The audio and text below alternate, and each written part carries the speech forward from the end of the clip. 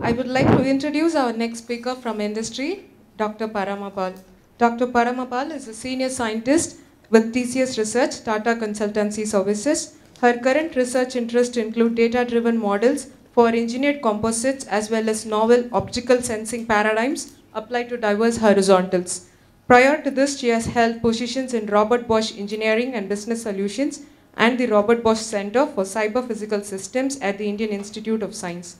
She has an MSc in Physics from IIT Delhi and PhD in Optics from the Institute of Optics, University of Rochester, USA. Please welcome Dr. Parama Pal, who will be speaking to us on path to success in industry. Good afternoon, everybody. So I have this bad habit of still asking if I'm audible or not, thanks to all the Zoom and Google Meet meetings. I also have a very sore throat today, so I hope my voice will not give out as I speak. I also have the rather non-enviable I'm in this position where you're all ready for lunch, blood sugars are running low, and I will try to wrap up in 10 minutes because I think there've been so many stalwarts who've spoken ahead of me and who've touched upon aspects of leadership, aspects of how gender equity plays a role in towards achieving your aspirational goals. I don't want to repeat any of that, so I'll try to condense my talk. Okay. So I'm sure everybody's heard of TCS, right? How many of you know that we actually have a pretty flourishing corporate research division? Yeah, not a lot of hands, right? You've all gotten your passports renewed through TCS eSeva Kendra and stuff like that. But a lot of research outcomes have actually even gone into, a lot of the TCS solutions and products that you use today in many walks of life have had contribution from people with backgrounds such as yours, PhDs and so on. And so just to give you a very, very brief overview, TCS is, of course, one of the world's largest IT consulting practices. And the research division, in particular, was started in the early 80s. So it's been around for a while. It was known as TRDDC. I don't know how many of you have heard of the Tata Research Design and Development Center. And today, there are many, many research programs and research areas that are funded by TCS. So, let's see. Software systems and devices, foundations of computing, robotics, physical sciences, data and decision sciences, life sciences, etc. The idea is that, the mandate is to explore emerging technologies that can drive future capabilities and can generate impact, right, for customers, as well as for society at large. So just some statistics.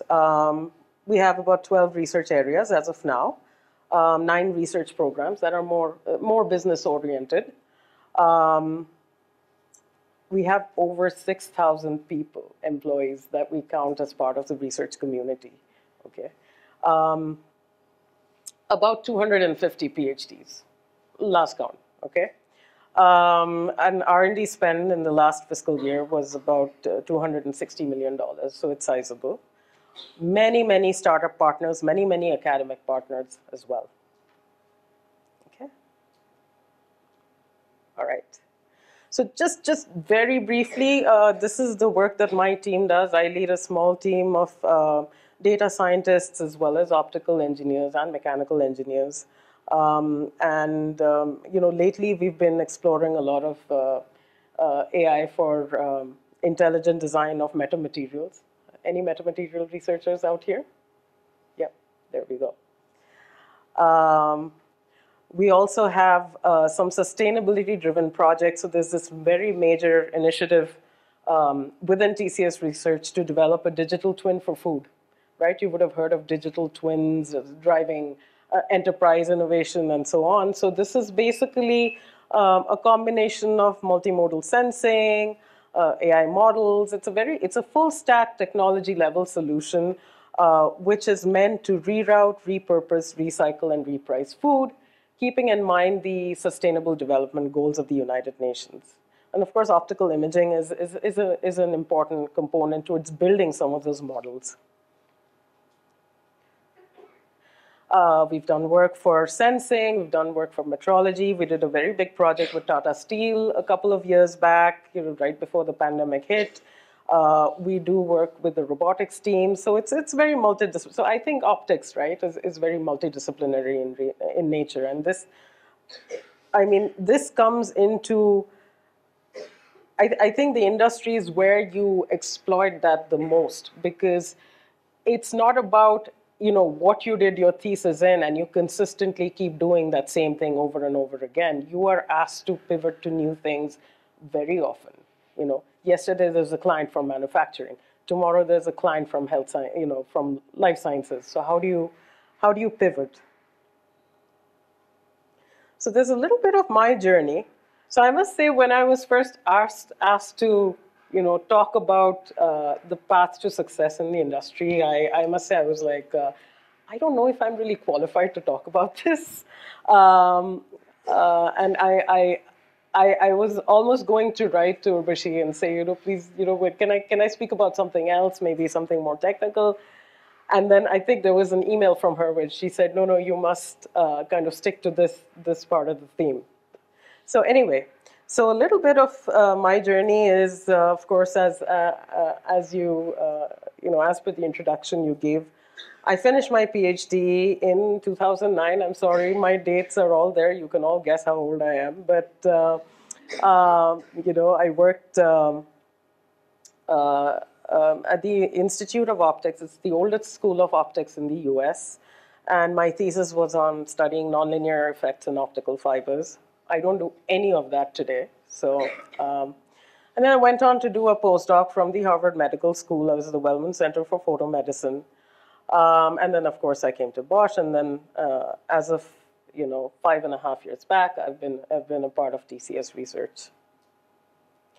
So how many of you are students still here?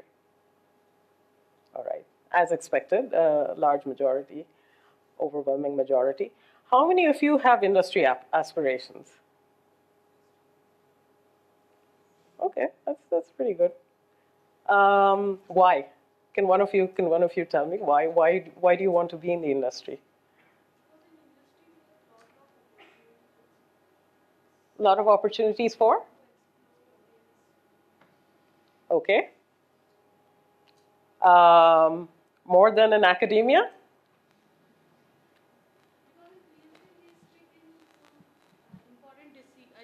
In single topic only. Uh-huh. So I think in industry we explore more. That's interesting. I would counter that by saying in the industry you have to work on things that bring money to the company. Okay? So, okay. All right.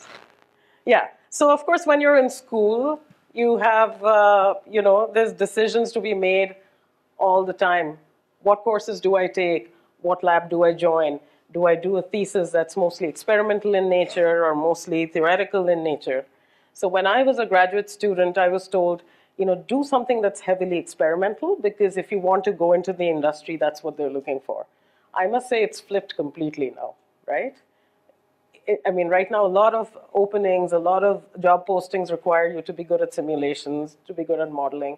So it's very dynamic in nature.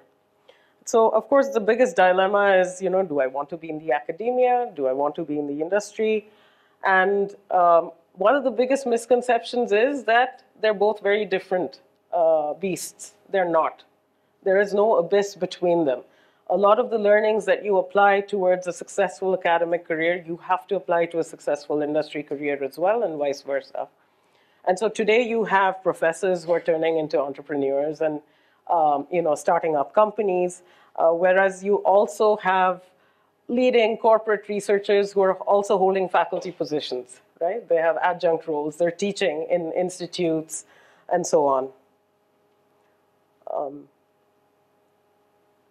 One of the things, and I think because Professor Jansen is here, I must say this, when I was a student, there was a lot of encouragement to participate, to be active members of professional organizations. I must say one of my biggest goof-ups was that I thought it was a massive waste of time. It's not a massive waste of time. It's a very good thing to do, especially if you have industry aspirations, because the network that you can create by participating in these organizations, they help you to land very good internships. They, help you to keep track of industry trends and inside information. It's not just conferences. Conferences still tend to be very academic in nature, okay? And then, of course, you sort of enhance on your overall credibility as a professional, okay? And, of course, the thing about networking is, it's got the word and work in it. So networking is as much about giving as it is about getting. So you have to volunteer, you have to contribute in whatever way you can for people to value you and give you something back in return, okay?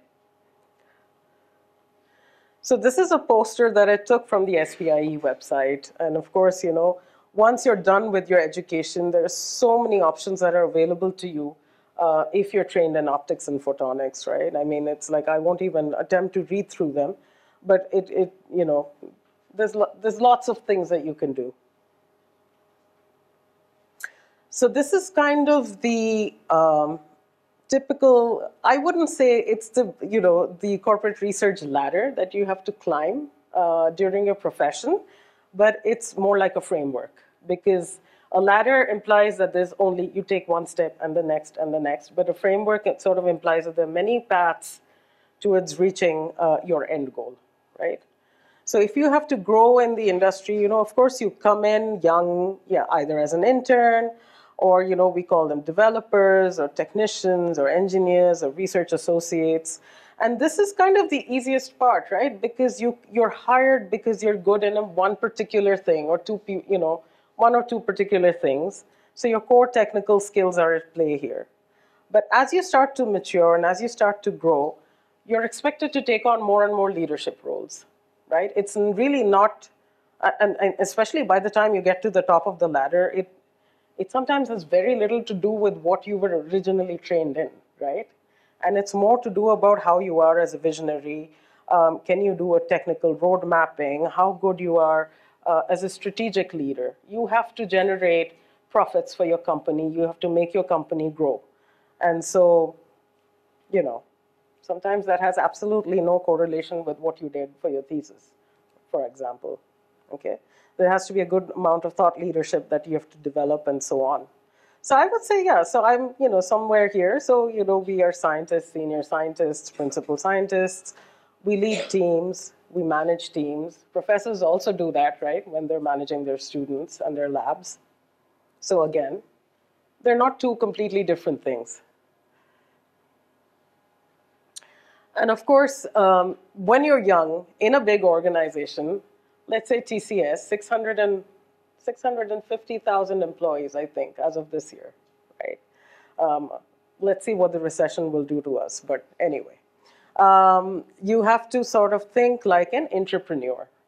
And what that means is you can come up with new and innovative ideas, but your ideas have to involve the competencies and resources that are around you, right?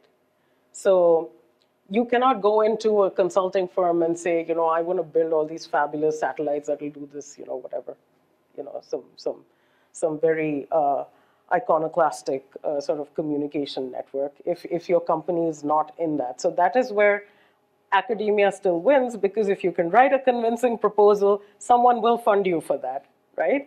But in a company, they will not. And so a lot of this opportunity creation has to do with communication. So I think you all spoke about in the workshop earlier today about how good it is to communicate. And you have to do that consistently in the industry, because you're always having to convince people.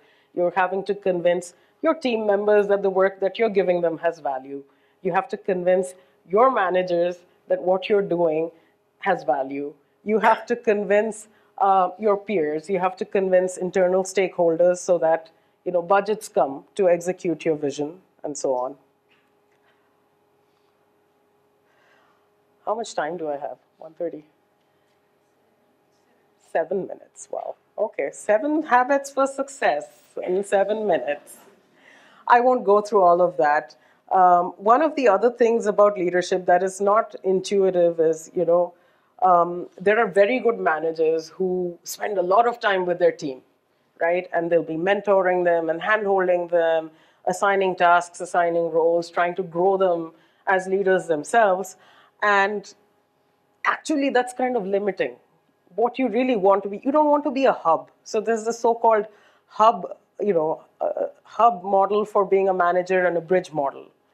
And to be a bridge, what you have to do is you have to make sure that people who work for you are also, working consistently with goals that align with organizational goals. Like you can't be giving them tasks that take them nowhere. They might be doing it really well, but they won't really be appreciated in the long run. You have to funnel critical information into the team. You cannot be insular. You cannot say, this is my little kingdom, and because I've been given the title of manager, I control what you do, and then you cannot think that way. You have to grow your people.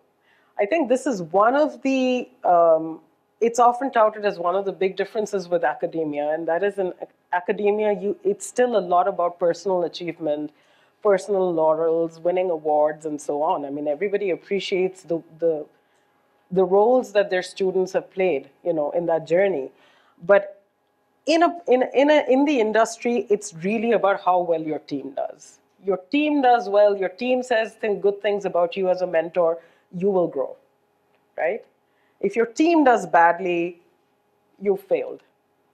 So you have to sort of raise people, up, your direct reports. You have to give them visibility as well. So this is an excellent book that I don't know how many of you have heard of this book. This is quite famous. You've heard of this, yeah. So it's by this a professor called Herminia Ibarra. I think she was a professor at the Harvard Business School when she wrote this. She's moved on to London Business School, I think, and she operates on this principle of developing outside as opposed to inside. And basically the key takeaways are, I guess because I'm running out of time, is that it's not so much about your domain knowledge. See, you're hired because everyone agrees that you understand what you've done very well, you're very good at it, you understand your domain. But now it's all about developing your external knowledge, developing competencies outside of what you've been trained in. And then it's about new experiences, which also ties into that. And the final thing is about acting like a leader. See, when you do science, it's a lot about, it's the thinking and the introspection that comes first, and then the action comes after. But when you have to grow in the industry, one of the things that we unlearn is that you have to act, especially because you are operating in a condition of very high ambiguity, right? Your budgets can get slashed within a quarter. Your team can, undergo heavy attrition, right? You're leading a team of 6 people, 4 leave for an Amazon job. What are you going to do, right? Recessions come, recessions go, management changes. So there's a lot of ambiguity. I wouldn't use the word instability. That's just the nature of being in the industry, right? So you have to constantly act. You cannot be thinking all the time. And if you think all the time, you tend to miss the boat, right? That's happened to a lot of companies that have been leaders in a particular technology. They've missed the boat when a newer, more disruptive technology has come along, right? Okay. Again, when you interview for senior roles, which will happen in a few years after you've been in the industry, you will constantly be asked of, which leadership muscles you flexed, right? Even as a technical leader. And I won't go into all of these. I think a lot of the speakers have spoken about different aspects before, but I would like to speak about the competency trap. Do you know what the competency trap is? So there's this very vicious feedback circle of, I'm very good at something, I do more of it, I become even better at it, I feel even better about myself because now I'm becoming more and more of an expert. And so I keep doing the same thing again and again and again. That's the competency trap. Doesn't apply to academia. When you're in academia, you can do, you're known for a few things and you can keep doing that for decades and decades. You can still breach new frontiers. I'm not saying they're stagnant. But in the industry, you have got to avoid being caught in a competency trap. Because one day you will be obsolete, right? You don't want that to happen. Okay, then there's a lot about networking. Again, it's very important to network. There are some traps that sort of prevent you from expanding your network. One of those traps is you think networking is not real work, right? I don't have time to schmooze. I'm doing science, you know. I don't want to use people. I feel like I'm making friends just to use them, in future. I have them say nice things about me. The other trap is, the payoff towards networking is very long term. You don't really see benefits in the short term. It's not like you make friends with somebody, you get a job offer in 6 months. It doesn't happen like that. And you also think that relationships should form spontaneously. I shouldn't have to work towards having a good network.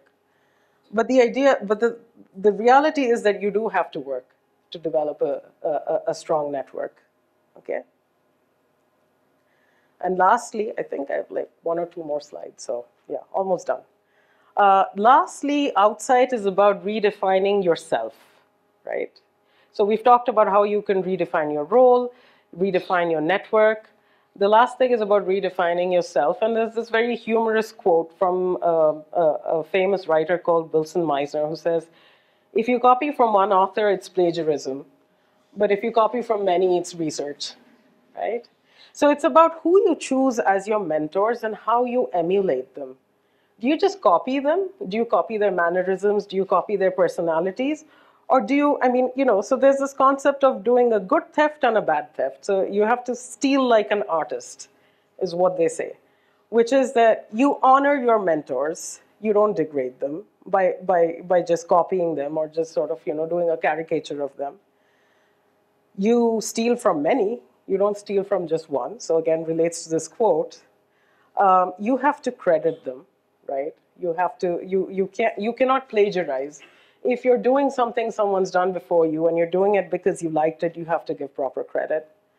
And you don't do a rip-off. You do a remix. You do something that, people still enjoy. And you don't stick to your story. Again, this is very difficult for people coming from very scientific backgrounds, to kind of recontextualize what we are doing for different people. You have a technology. Today, you're selling it to a semiconductor company. Tomorrow, you're selling it to a textile company. Next week, you're talking about how your models apply to banking and financial services. It's the same thing, right? But you have to contextualize it. So you cannot be, you can't stick to your story. You have to be a chameleon. I think one of the best examples of a chameleon is supposed to be apparently the former President Barack Obama, because he would take the same thing, but depending on who was in the room, he would twist it completely. I'm not saying you fabricate. I'm saying you contextualize, okay? So there's a difference. And so, yeah, so all of this time, I've really not talked about the gender aspects because there have been so many excellent speakers before me who have. But there's one quote, I think, from Indra Nooyi, which was very, very appropriate. And she said that, don't wait to be invited to sit at the table. Pull up a chair and sit at the table yourself. You think I'll do good work and people will notice me and give me credit. It doesn't happen, right? So speak up, be very vocal about what you have achieved. Don't be shy, don't be afraid to seek the truth, and don't be afraid to speak the truth, right? You're in a room full of very aggressive male leaders, and they're talking about something that you know is incorrect. There are ways of pointing it out, right? And gender equality needs the support of both men and women. Again, we've talked about that before in this session, so lean in. You have nothing to lose by doing that. And yeah, so there are some other key takeaways. I'm not going to read through this. But this is my favorite quote about being a powerful leader, right? It's from Swami Vivekananda, who said, "Be the servant while leading, be unselfish, have infinite patience, and success is yours." Okay. So applies everywhere. Doesn't matter if it's the industry or the academia, right? So that brings me to the end of my talk.